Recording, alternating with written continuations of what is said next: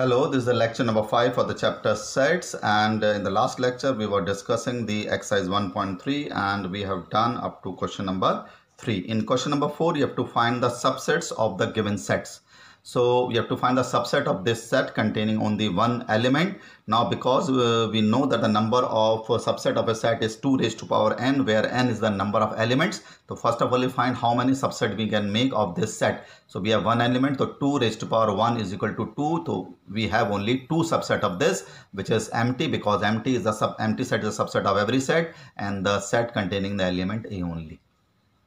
Now subset of AB. Now this set has 2 elements, so 2 raised to power 2, that is it will have 4 subsets which are empty set A, B and AB, 4 subsets of this. Now the set containing element 1, 2, 3, the number of subset will be 2 raised to power 3, which is equal to 8, and they will be empty set. The set containing element 1, the set containing element 2, the set containing element 3, the set containing element 1, 2, the set containing element 1, 3, the set containing element 2, 3, and the set containing the element 1, 2, 3. The total 8 subsets of this set. We have the set empty set, and in this we have 0 element, so 2 raised to power 0 is 1, so it have only one subset which is empty.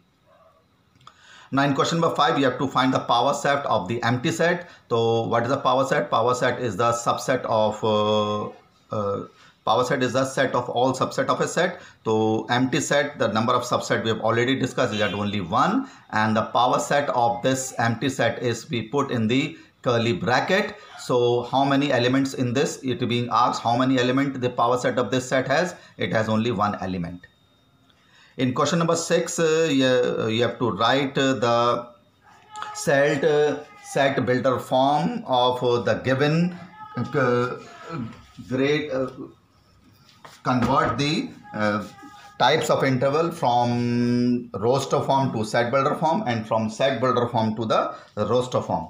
So see in your books, all of you, in question number 6, the class intervals are given in the set builder form, and you have to convert it into the roster form. Now in question number 6, it is a set builder form of the closed interval x such that x belongs to real number and x greater than -4 and less than equal to 6. So it means for -4 we should have open interval, and for 6 we should have a closed interval. So you have to write like this: open interval, for -4 it is open interval, for the closed interval it is 6. And similarly in the second part, it is given that x is greater than -12 and less than -10. So we have open interval for both -12 and -10. In the third part, it is given that x is greater and equal to 0 and less than 7. So because it is less than 7, so we have open interval, and because it is greater and equal to 0, so we have the closed interval here. See you in books, all of you. In the fourth part, it is given that x is greater and equal to 3 and less and equal to 4. So we have the closed interval for both 3 as well as 4. The closed interval denotes the equal sign, that is given that x is greater than equal to 3 and less than equal to 4, that is from 3 to 4.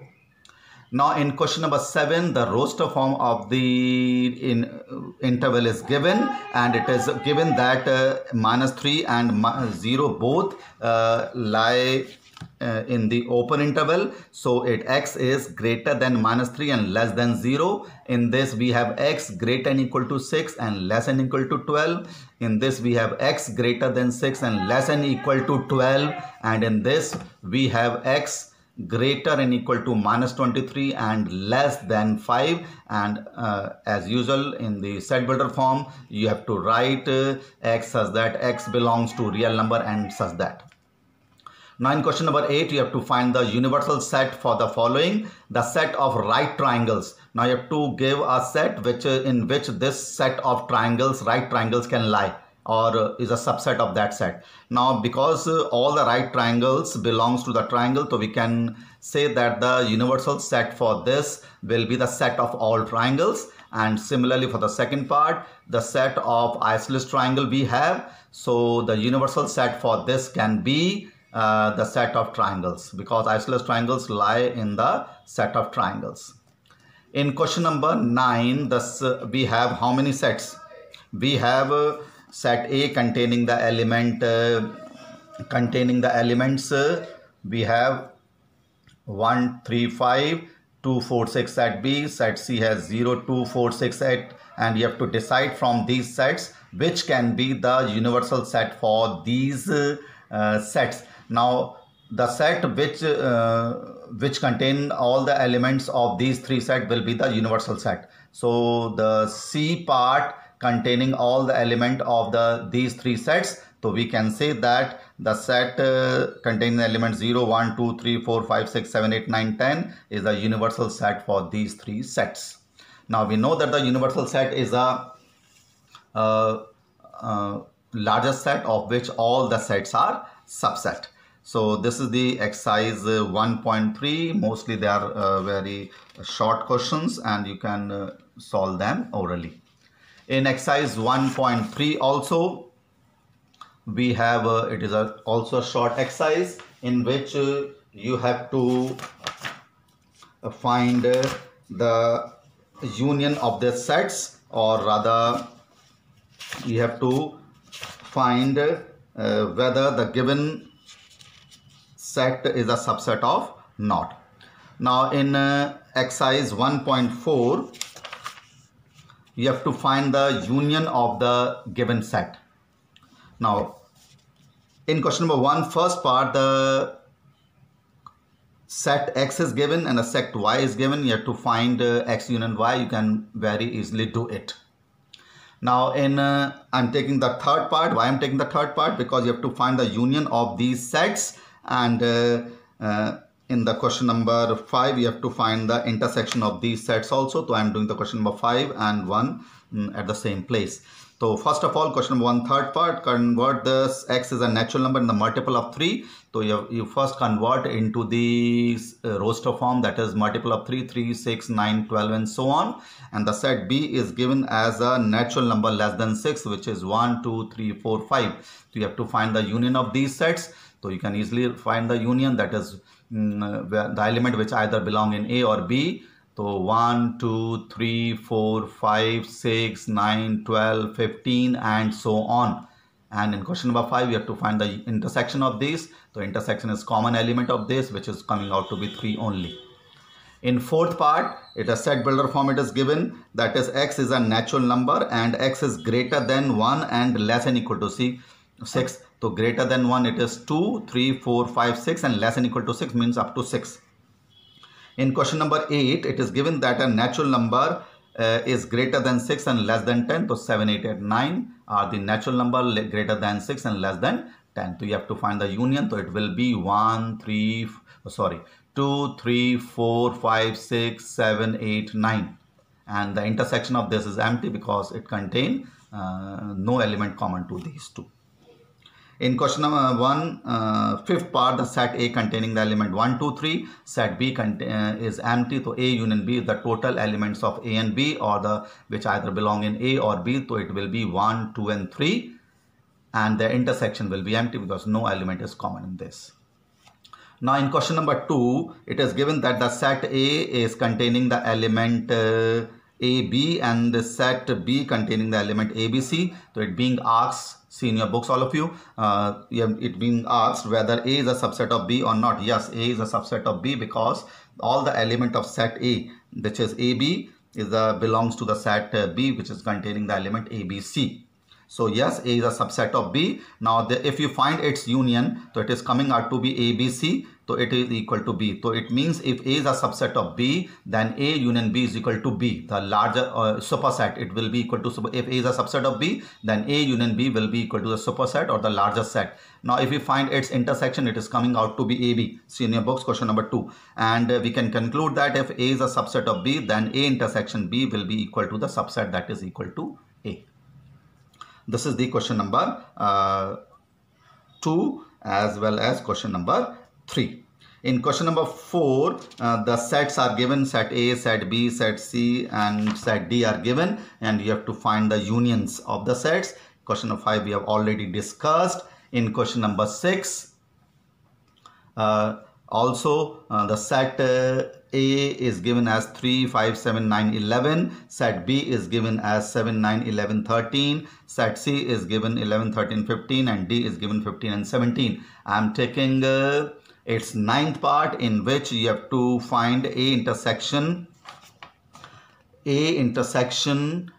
B intersection B union C. So first of all, what you have to find? First of all, you have to find A intersection B. So A intersection B, find the common element of A and B, 7, 11. Then you have to find B union C. So B union C, total element of the sets B and C. So it is coming out to 7, 9, 11, 13 and 15. And intersection sign is there. So it means you have to find the common element of these two, which is coming out to be 7 and 11. Which is coming out to be 7 and 11. So this is the way you have to do this question number 6, in which we have to find the union or intersection. In 7, the sets are given in the set builder form. That is, set A is given, see in your books, natural number. So natural number I have written 1, 2, 3, 4 and so on. Set B is given an even natural number. So I have written 2, 4, 6, 8 and so on. C is given as the odd natural number. So I have written 1, 3, 5 and so on. And D is given as the prime numbers. So I have written 2, 3, 5, 7, 11, 13 and so on. And in first part, you have to find A intersection B, which is coming out to be A intersection B. So it is coming out to be 2, 4, 6, 20. If you find the common element of these, 2, 4, 6, 8 will be in this. The common element will be this, which is coming out to be B. If the question is given in the set builder form, you try to write the answer in the set builder form also. So like this, you can do the question number 7. In question number 8, you have to find which of the following are the disjoint sets. Now, I think we have not discussed the disjoint set. The disjoint sets are those sets in which we don't have any common element in those two sets, or if A intersection B is empty, then the two sets are said to be disjoint, or we can say that A and B are disjoint if A intersection B is equal to empty. So how can you do the question number 8? You find the intersection of the two given sets. If it is coming out to be empty, then it will be disjoint, otherwise they are not disjoint. Then the first part, A intersection B, is coming out to be 4, which is not equal to pi, so they are not disjoint. In question number 9, the sets are given. You have to find A minus B, B minus A. You know what is A minus B? Those elements which in A but not in B, and B minus A means those elements which are in B but not in A. In question number 10 also, you have to find the difference of the sets. In question number 11, R is a set of real number. Q is a rational number. So what is R minus Q? R minus Q means real number minus rational number, so you'll get the irrational number. So those elements which are in real number but not in rational number, so it will be a irrational number. In question number 12, you have to find whether the given two sets are disjoint or not. So how can you find whether they are disjoint or not? By finding their intersection. If the intersection is empty, then the sets are disjoint, otherwise they are not disjoint. Okay, thank you.